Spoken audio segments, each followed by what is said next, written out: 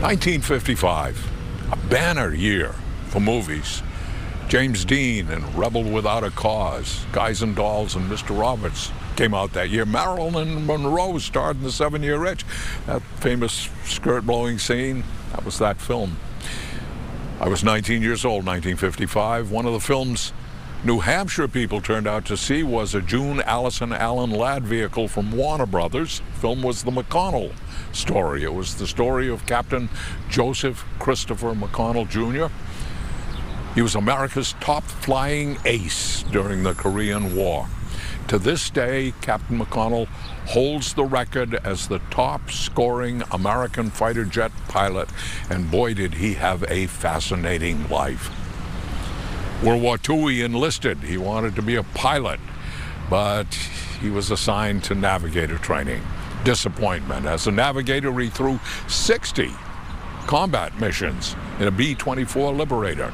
After the war, he applied again to be a pilot, and he was accepted, got his wings in 1948. 2 years later, the Korean War began.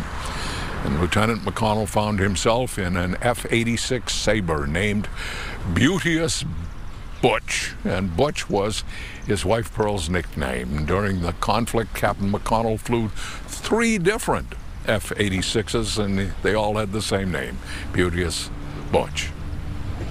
Captain was shot down twice, rescued by helicopter. In all, he destroyed 16 MiG jets. In 1953, he was awarded the Distinguished Service Cross by President Eisenhower himself. Also won the Silver Star and the Distinguished Flying Cross. After the war, Captain McConnell was a test pilot, and that was how he died.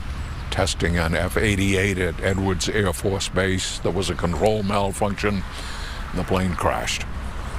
1 year and 1 month later, the movie came out about his life.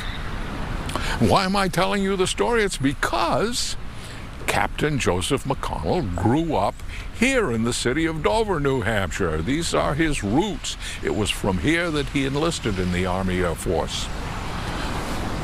What you see behind me is the McConnell Community Center, named in his honor.